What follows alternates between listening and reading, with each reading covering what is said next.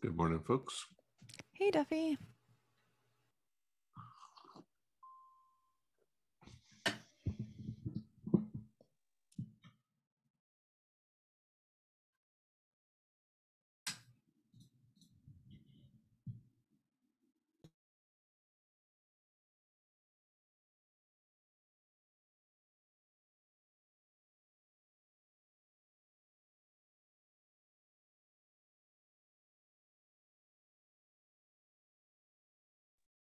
This might be a very quiet meeting. Okay, we're getting some folks in here.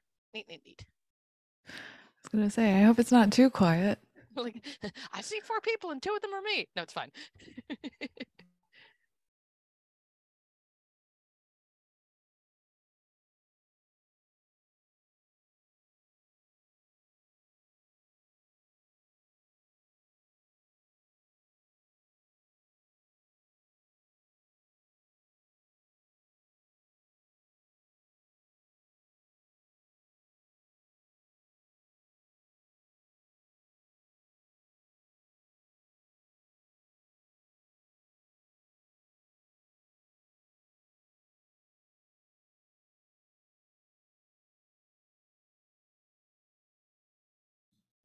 We're going to give folks a few more minutes to join before we get started.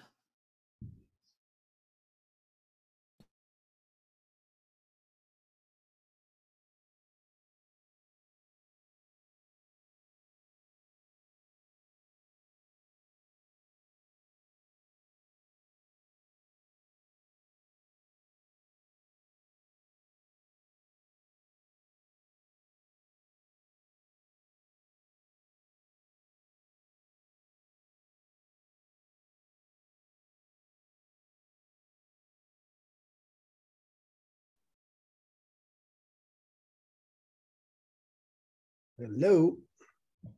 Hello. We're going to wait one more minute and see if we have got more folks join us.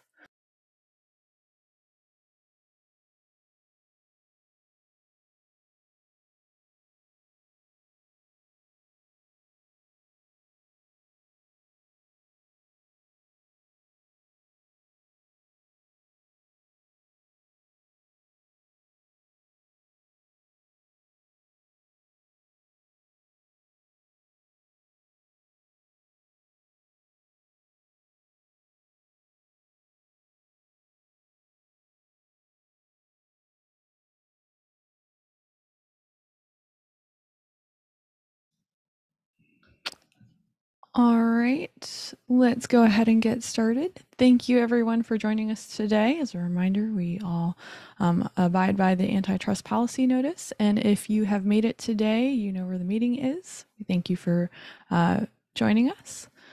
Next slide. We have several TOC members here today, but we won't be making any decisions. On the agenda, we're going to talk a little bit about security audits, some common issues and findings from them, how the TOC uses them, how the maintainers use them, and potential improvements, or even identifying existing challenges between maintainers or TOC members when reviewing the audits for projects, and in an effort to just improve the overall experience for all parties involved. We have with us David and Adam from AdaLogix, who are going to first run through kind of a little bit about their audits. If you were present at the last KubeCon, they had a presentation on this, which is kind of what sparked this discussion, and then run through some challenges and issues that they come across, and then we'll open it up to a little bit more of a discussion around how are maintainers feeling about the audits, what are some of the challenges in that process that they're experiencing, and some of the recommendations that we have moving forward. All right, let's go ahead and get started. Adam, David, I'll hand it over to you.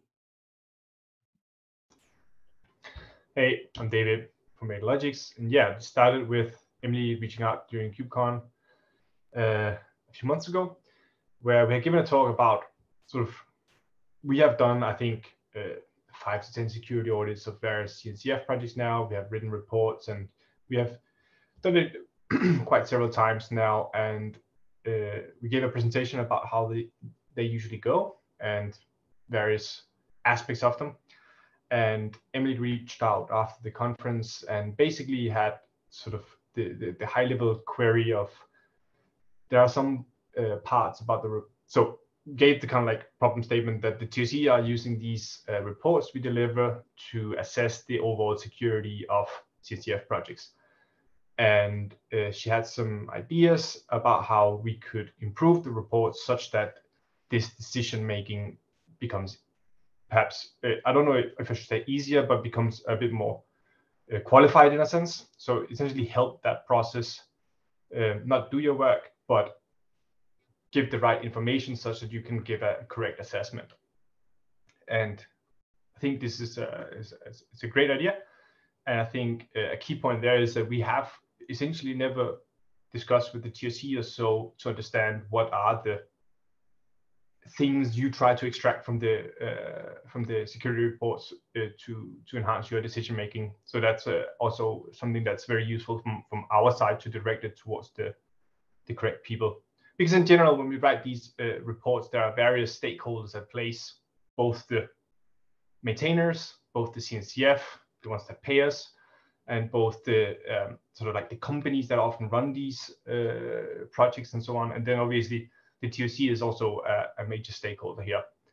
And I don't know if I should say the companies there are also a stakeholder, but indirectly they kind of are, I guess, as they are affiliated with the maintainers.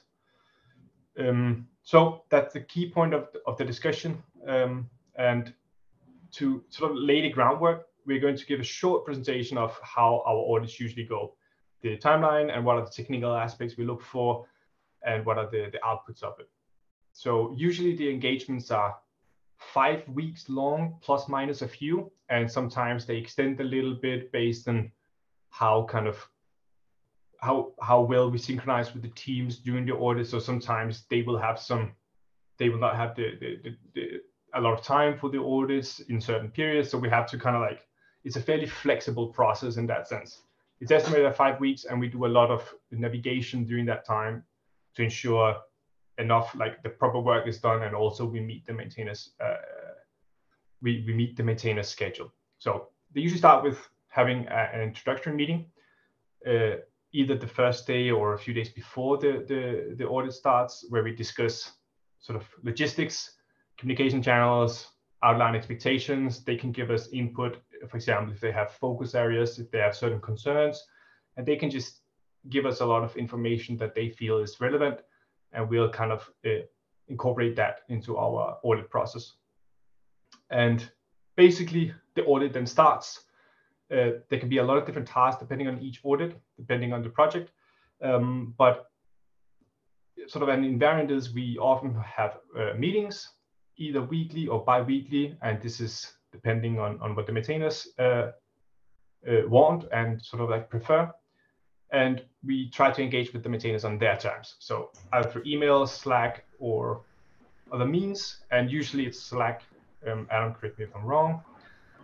And the output of the report, sorry, the output of the engagement is a mix of things. Fundamentally, it's a report.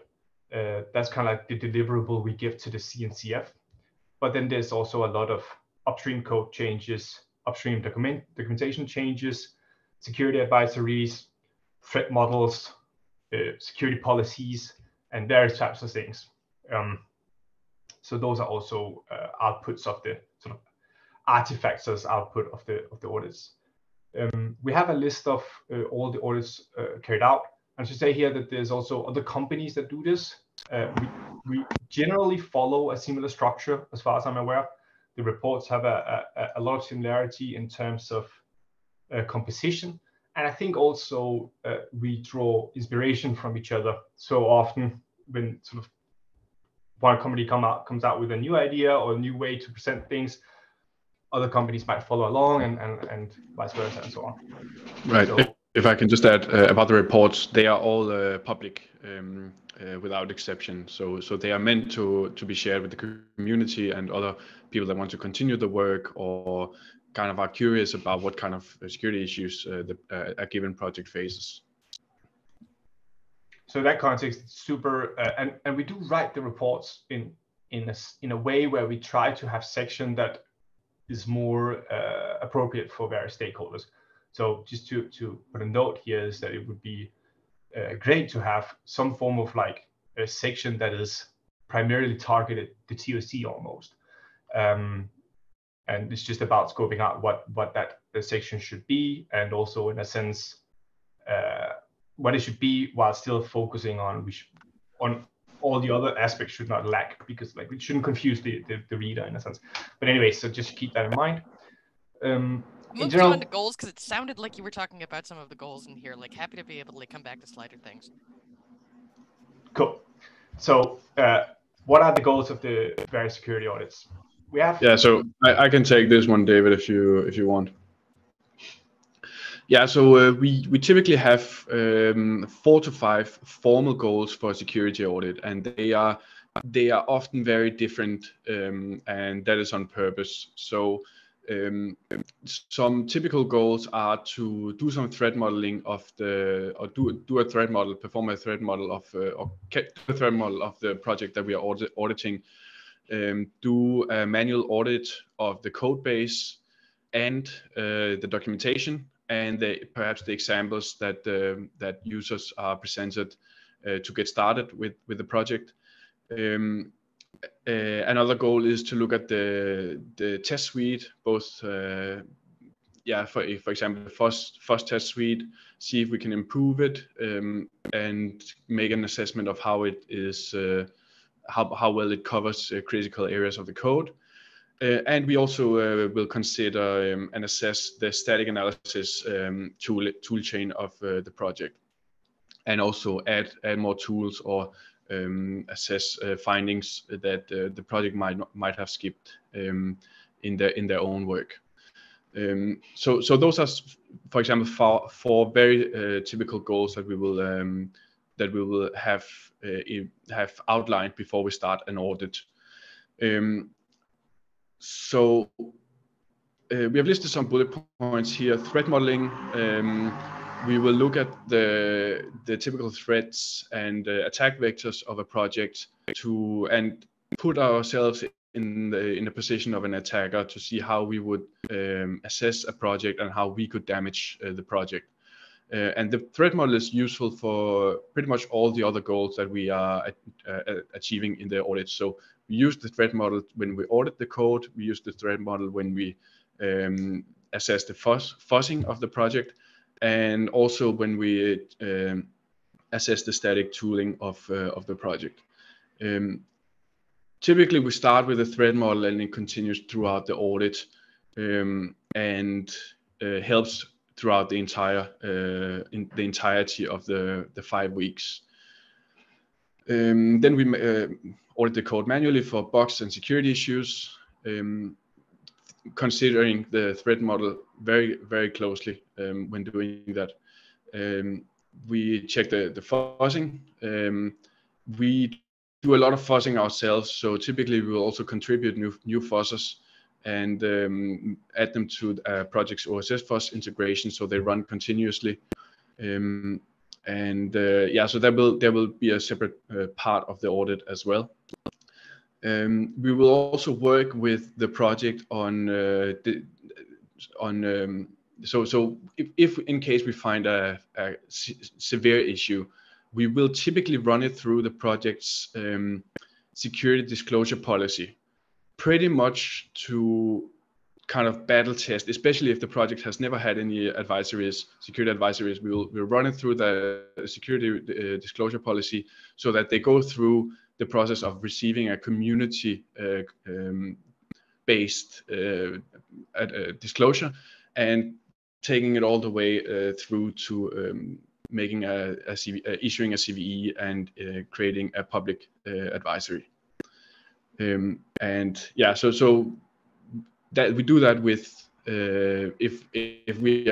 if we see a clearly severe issue, and sometimes the project will also do it itself. They will receive a list of findings at the end of the audit, and then they will assess each and all of them, and if they consider an issue to be severe, they will create the CVE themselves.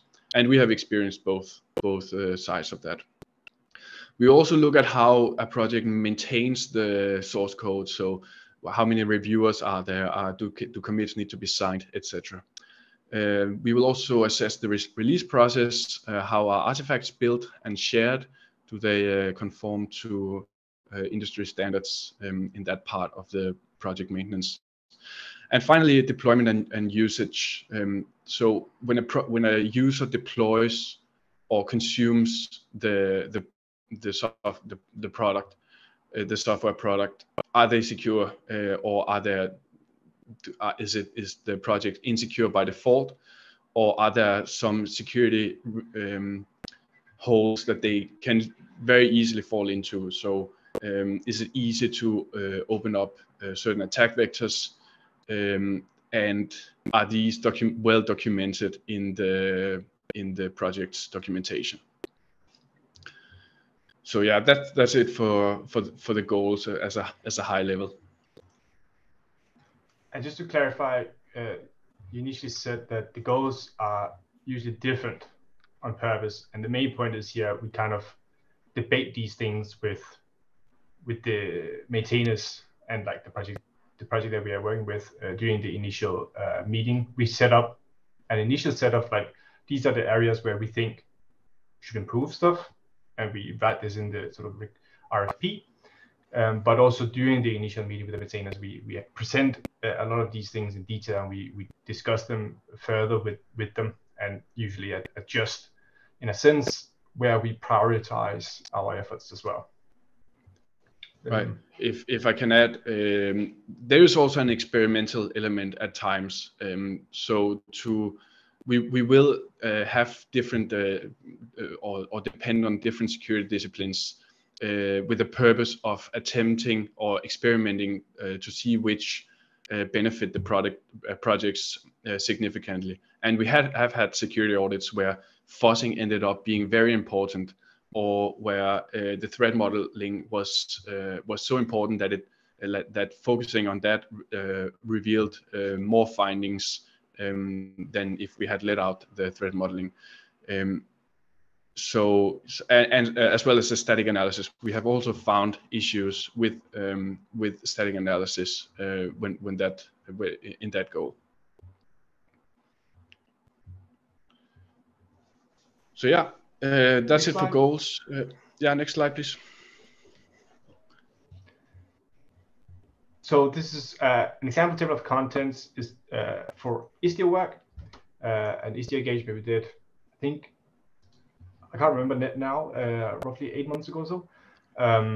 And that's sort of an example of where you can see how the goals are manifested in the report itself. There's a fuzzing section, there's a threat model section, there are an issues found section which just lists the issues. There's an assessment of SALSA, which is kind of related to the, in a sense, release process. So for supply chain security. And then there's the second last section is review of fixes for issues from previous audit, which is kind of a different section because Istio had a previous work done with a lot of issues found, and they needed to assess whether they were correctly fixed. So that's sort of specific to Istio in that sense. And it's fair to say that based on the table of contents, the vast majority of content itself in terms of pages are in the issues found section, which is 33 pages long, significantly more than the rest of them. Small highlight. And so that's just to give a little bit of clarity in terms of how it manifests itself, the goal and the audit and so on. Next slide, please.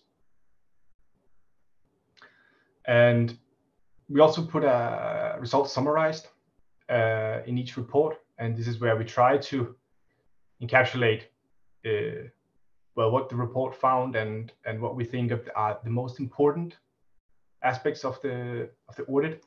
And as we can see, it's very technical in the sense that it's basically a quantifiable summary in that sense. And yeah, I don't think that there's much to discuss more here, but also just to lay a bit of groundwork for further discussion. A few links if you need them, just to see how. Well, I guess this is also important to say. So these are links to the announcements for each audit. So an important step for the CNCF is that we come out with publishable artifacts that can be used to show and distribute the work and sort of present it to the world in that sense. And these are links to the announcements, not to the reports, and just to get a feeling of how the CNCF likes to take the work further. Next slide, please. So the conclusions around sort of all of the security audits we have done so far is something along the lines of what we present on these slides. We've done a lot of audits continuously, and the focus of the audits are both to cover the technical aspects and in a sense also to improve the project's workflow processes. For example, the threat model can be an important part there, and looking at the release process and so on, where we look at sort of what SALSA level compliance they are at and how they can reach a higher level of compliance and so on are important for the workflow. We have some quantifiable results, and then we have listed 4 categories where we think most of the security improvements we can bucketize them. The application security, that's kind of from the manual auditing work. The security automation, which is often improvements of the CI, improvements of the fuzzing infrastructure, and so on. Software supply chain, which is often related to SALSA compliance. And then security policies, which is in a sense related to both the threat model, as we often will, and also sort of both the threat model and also the security disclosure process. That was what Adam talked about, how we help and engage with the maintainers in establishing an appropriate security disclosure process, and also how they can triage issues with respect to how security relevant a given issue is, which is kind of related to the threat model. Next slide, please. So moving forward, what should we do to, what can we do to improve this? And there are probably many areas. I think in general, my overall thought is we'd like to hear also some input from you in terms of pros and cons of what we have been doing, and then also what are the just sort of how you digest the reports and what you move for, like what you do with them, as we haven't really we don't really know that in reality. It's all sort of guesswork from us. I would say educated guesswork, but still it's it hasn't been made explicit. And then yeah, I think that's it. Yep. Thanks, David and Adam. So I wanted to kind of bring everyone together to talk about this because in the course of performing due diligence on several projects that are seeking to move levels, particularly ones that have undergone an audit, when we're reviewing the security audit that's been conducted on these projects, it has a lot of really great information for project maintainers. And at KubeCon, when I was talking with a few maintainers that had recently undergone an audit, whether or not it was by AdaLogix or another entity, there was some expressed challenges that they had associated with it. One, understanding that prioritization that David had alluded to earlier is how do we understand which findings are the most important ones that we are taking into consideration for remediation, which ones can wait in the context of the project because it's not going to be the same for every single project. How do we fundamentally introduce more secure processes or guides or recommendations to projects so that they could potentially eliminate whole classes of findings? Justin. Can we do an end user survey to find out what end users want? Because end users are the other customer for these. And I don't know that we've ever asked them what they would like to see. And I'd be really interested in what they say as well. Because I think that they're the kind of they're the stakeholder that's not really represented at any point in this process at the moment. Yep, I think that is a great call out. Duffy?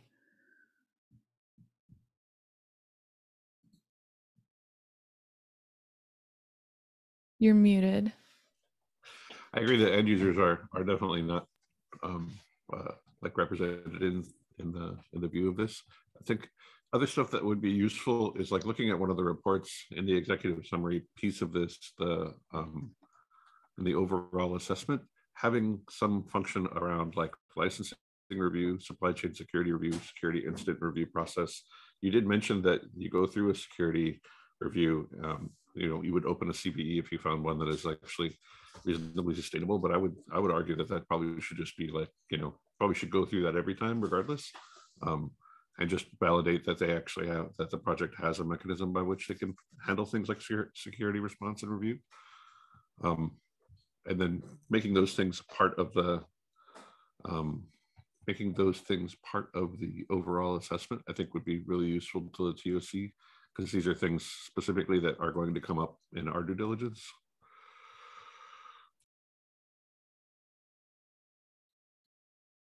Yep. That's a good point. Definitely making sure that any of the processes that are described as far as the security of the project are fully exercised continuously, and not that it's just a one-off that it worked. That's a good call out as well. Other TOC members, when you're reviewing security audits, are there things that you'd like to see that come out of them? Are there questions that you have regarding the content? And even those TOC members or maintainers on the call, how has your experience been with undergoing an audit? Are there changes that you'd like to see that would be beneficial for you?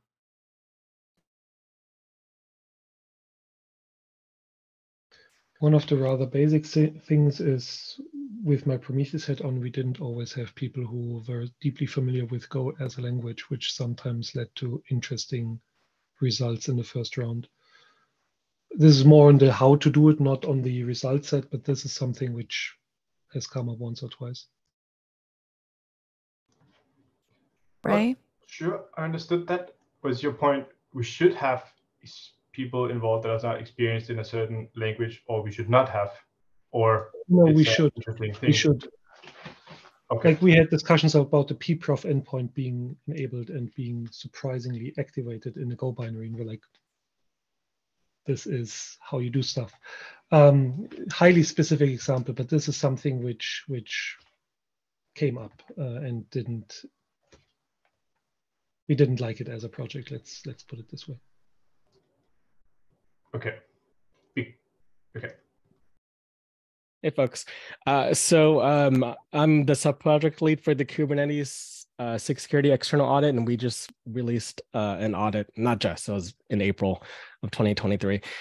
What we've learned was also helpful was since projects are maturing, this was the second external audit for Kubernetes. What helped us was also a review of the first one of 2019, and to publish that review, like what if any issues were still open, issues were closed from that audit, if they're still open, why as well, just to be transparent and have that. We published that in a blog on kubernetes.io.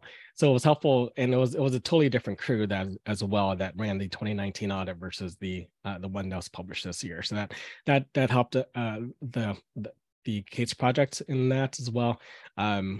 Scope can be very big. I mean, the Kubernetes project is very big, so the scope, we couldn't fit everything in scope for the audits, and there's always things that we want to include next as well. So that's also something for us to help keep in mind of that the scope can't be too big, and that also kind of presets a roadmap for the next audits, which ones to be missed, what scope or what parts of the project we miss, and what we want to include. And so that kind of helped with the lessons learned there. So just want to make a few points. Thank you. So kind of, if I understand correctly, in a sense, specifying the limitations of what was done such that a next team can pick up on those limitations. Exactly. Forward is also important. I think that's super key. It's also it's interesting what you mentioned with all the issues, because we did that with Istio, where, and this is mentioned in the report, where we reviewed old issues from an old audit, and it was also a new team in Istio, and they weren't it wasn't very explicit where this issue is fixed by this place, and sometimes it was difficult to sort of assess where the fix was and so on. And I guess this is kind of related also, like tracking had not been done. as well as it could be. And I think it's kind of related to what Emily said, in the sense of they might not have had the prioritization might not have been there, in a sense that it wasn't clear which one should be addressed as I guess which one should be addressed first and so on. And they might have gotten a little bit lost, or like there might have been a little bit too much to digest in a meaningful manner.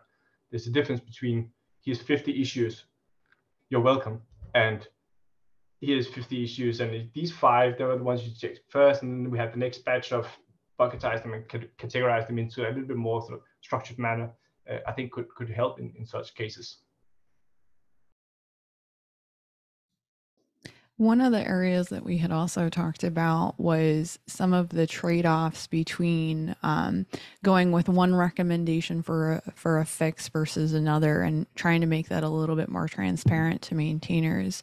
For individuals that have contributed to projects, or maintainers or TOC members that have had this in a past life, do you all often find that understanding those trade-offs or having them explained as a contributor to a project are beneficial in understanding what are the next steps, how do we do this as a path forward, and then making a documentation decision around that, explaining why we chose to do something a particular way instead of another? We see this a lot with some projects and some of their feature design discussions, but not necessarily for security issues as they come up, or security design decisions.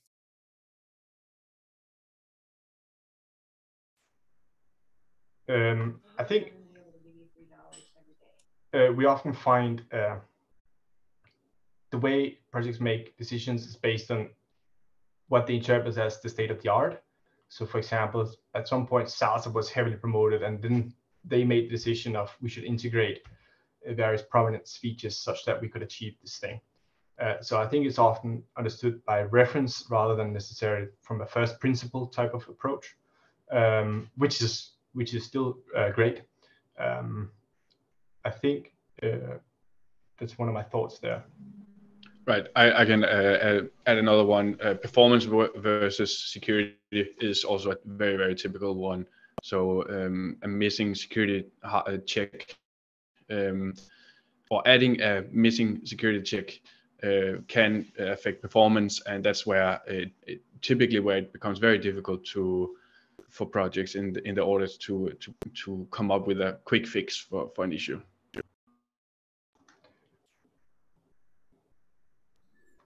Yep.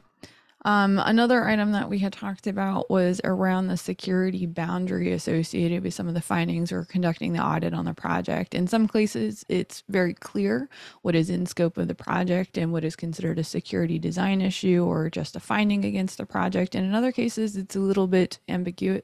It's a little bit unclear whether or not it's the project's responsibility to implement that fix, or if it's an upstream or another project that they rely upon, or if it's a configuration requirement on the adopter to take under consideration for their individual deployment environments. Have others experienced this kind of quandary and been forced to make that kind of decision? And how do you justify where that boundary is, and how do you document that for adopters, for contributors that are looking at it? Justin?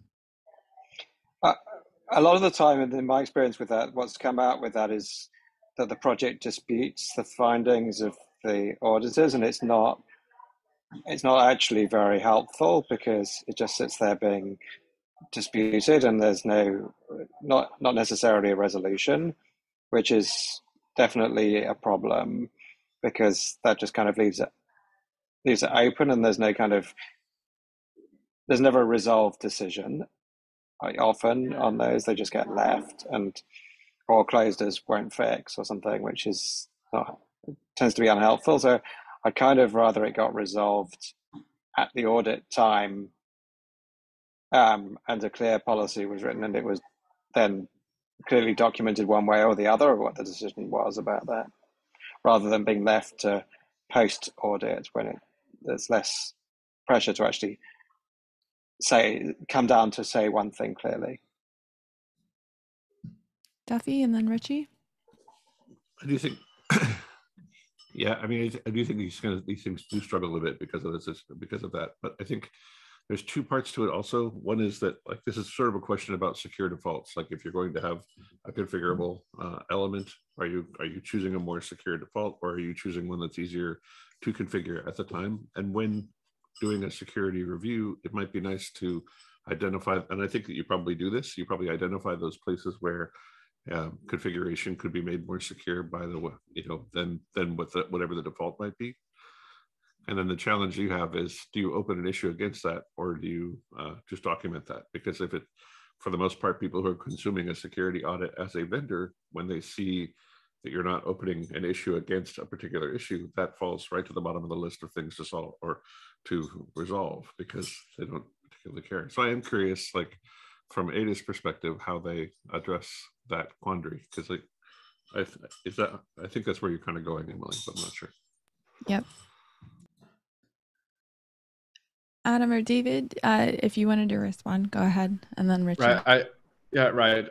So I have a real quick, and then I can leave it to you, David. But so there are also some positive sides from a project saying, or a project simply disputing or refuting a security issue, in the sense that it's very clear to the project that it doesn't fall into our scope of our security model, and that's a very positive sign as well, that it's clear to the maintainers and the security team where the boundaries are. It can be that we disagree on that, but at least the project's policy is very clear. So I like that. I think that there's a positive outcome sometimes to the project kind of being or rejecting a security issue for the reason that it's not in their security scope. Yeah, and that's exactly how we essentially resolve it. And I would say it's positive when they refute it, because that shows the boundary. And then what we say is we tell them is just document it, and that's that. Just specify in your threat model, you do not care about this, and you do not take any responsibility for that, and don't expose this, and so on and so on, and then they're good. And in general, in this case, we really refer to the Envoy threat model, who have an excellent documentation that says very clearly, we do not care about all of this, we only care about this. And it's a somewhat simple threat model, but it's a really good one to show how opinionated they are in terms of where this boundary is. So that's kind of how we often trigger, like we say them, we sort of direct the conversation, because we plenty of times have we reported issues and they say, it's not really an issue, is it? And then we say, well, if it's not an issue, just document it, that this is not an issue because of this, this, and that, and we don't consider this in our scope. And for example, like the most common example is probably when we assess security vulnerabilities that require a little bit of privileges within the system. So you can either have a completely external attacker from a place you are not affiliated with and so on, or you can have someone that might have a little bit of permissions. And usually when you increase the permissions a little bit, it's still within some threat model a security issue, but a lot of maintainers might not consider that a relevant. You should trust sort of all that have crossed this level of permissions within the system, and that's where we then sort of like clarify these.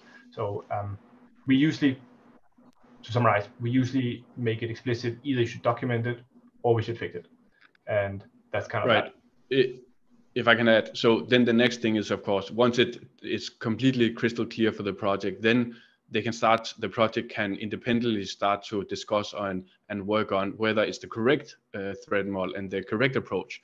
But at least it's crystal clear what it is, what the security boundary is. Thanks, Adam and David. So, Richie? Last one. Okay. Could I say last thing? I guess the key thing is we tell them to be opinionated. They should have an opinion on where the boundary is, and that we leave that to them. They can make their own decision on what they want, but they should have a clear opinion. Okay, thanks. Richie?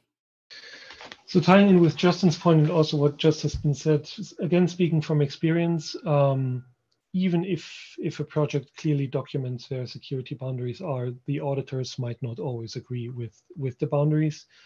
And in the end, this leads to a lot of discussions, and sometimes again with the PPROF stuff and such, also just misunderstandings on the auditor's side. And the two things, or the thing which we came away with, was making certain that everything is clearly documented in the report, also disagreements and everything. But taking a step back, maybe instead of trying to lawyer clear boundaries and being super explicit upfront, maybe we should just have a little bit of an arbitration mechanism or third pair of eyes who are neither from the project nor from the auditors and look over the thing and basically also give input from that level to make certain that neither the project nor the reviewers are pushing too hard.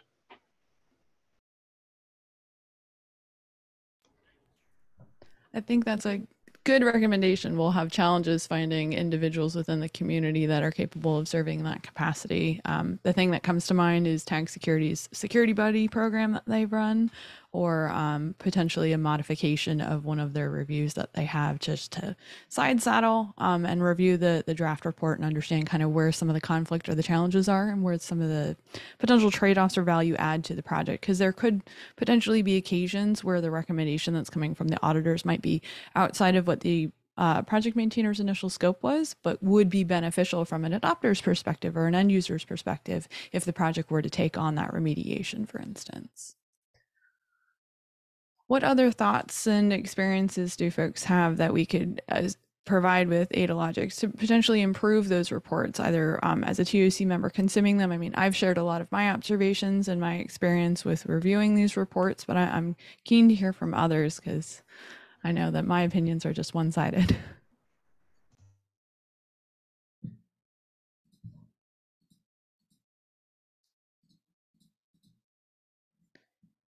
Okay.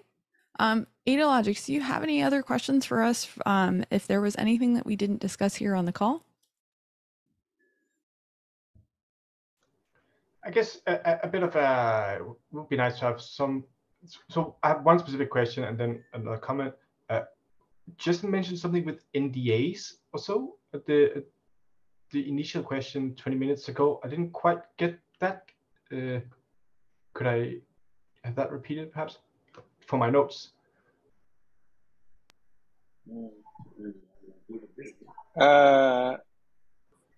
Didn't say NDA, so I'm just trying to think what I did say. It was related to asking the project, the vendors about their experiences with the asking the end users. The end user about what they want, because they're the people not being represented at the moment in this discussion. Okay, that makes a lot more sense now. Thank you. Yeah. I guess my question would be, moving forward, we'd like to take some initiatives to adjust these reports, and we are coming up with reports in the immediate almost, and it makes sense to do that. I think I don't know what you prefer, but what we could do is we could include what we think would make sense. We can sort of send an email to Emily and the rest and highlight this was like we did this for this specific purpose. Let us know if this makes sense based on your comments and whether essentially I guess we could establish a little bit of a continuous communication, slight communication to adjust as we move along. If that's if people are happy with that type of improving this. Yep, I think that would be good. Sending a summary of some of the changes that you're looking to make in an upcoming audit to the TOC public mailing list, I think would be fantastic. For us, I think, Amy, if we could look at getting an end user survey pulled together regarding the usability of audits by end users and what features they'd like to see added or improving the clarity on them for their consumption, I think that would be beneficial. And then we can share that with the auditors. Maybe. Okay. Like the reason I'm saying maybe is because that's not the area of expertise. That's Taylor Dolezal decision. So I'll bring it up with Taylor and see if there's something either currently in the works or if there's something already planned. Okay. Awesome. Thank you. So like no promises, but like I see where we're going with this. I like the idea, but like, you know, not stepping on toes here. Yep. Cool. I think there's potentially other options with end users as well. I think like inviting them to be part of the audit process, like some of the customers of the project, for example, I don't know. I think there's potentially other things we could do to involve them more. One minor caveat here is I just wanted to highlight that usually audits are quite condensed. There's a lot of work in a relatively short period of time. So it's not as if there's a scope for, in a sense, introducing a lot more, as you know, so like all the time is already allocated in a sense. So it would be kind of, we should also think about that. Because absolutely. Introducing new stuff might remove other stuff and even confuse the user anymore. Just a small note I thought about when we were going over. Yeah, no, definitely. Yeah, that definitely makes sense. And if they're not available to be involved on the right timescale, it's not useful either. It's something that we can definitely talk to Taylor about in that end user survey if he's willing to put that together, or even collecting some concerns from adopters ahead of time before audit, so that the auditors understand kind of like where they want some focus to occur, or at least maybe address a small portion of it within the report for different projects. There's some chat. Duffy's talking about part of the review of a project for end user surveys, pulling any security concerns. If you can talk to that, Duffy. Yeah, I was saying part of the review of a project is like, we'll interview people who are using the project and get their thoughts about the project. And it may be useful in that time to poll for security concerns that the consumer of the project has about the project and feed that back into the loop. I'm not sure exactly how we could, like, you know, make that part of the process, but it seems like that would be useful. I think very useful, not only for auditors, but like even the maintainers themselves as well, I think. Yeah, I think especially useful as well to have information about how the project is being deployed and used, which environments, and how open is it to the world, etc. It's not often, but it happens that we ask the projects of what are some typical deployment patterns, for example, of a given project, and it's not super clear to the maintainers. And so that will be useful information for sure. Yep. Anything else? I think one last comment on this, what Duffy suggested, it kind of also ties back to the security boundary, as that might be used for establishing where should the boundaries be. If suddenly a lot of customers or users of the project come out and say, we use it this way, but the maintainers actually don't consider this as something that should be secure, of using it that way, might have impact. Right. As an anecdote, we have done a security audit where an issue was reported by another team a year before we did our audit, and we reported the same audit to the project. And in that year time span of 1 year, the same issue became a very severe security issue, because the use case had changed, and suddenly reading the local file system was not untrusted anymore. So that's something that will help several parties. That's a good call out. We've talked about highlighting what are the security features and functionality of different portions of the project, so that they could be watched more closely when pull requests are reviewed by maintainers for inclusion, and understanding the impact of what those changes look like. So that's a good call out to have. Well, I would like to thank AdaLogix for their time and talking through how they conduct an audit, and everyone sharing their experiences with it. I think overall, the discussion and some of the recommendations that have come out of it will greatly increase the usability of the audits for a variety of interested parties, maintainers, TOC members, potentially end users and adopters as well. So thanks, everyone. We really appreciate your time today. Have a wonderful rest of your day. Thank you, everyone.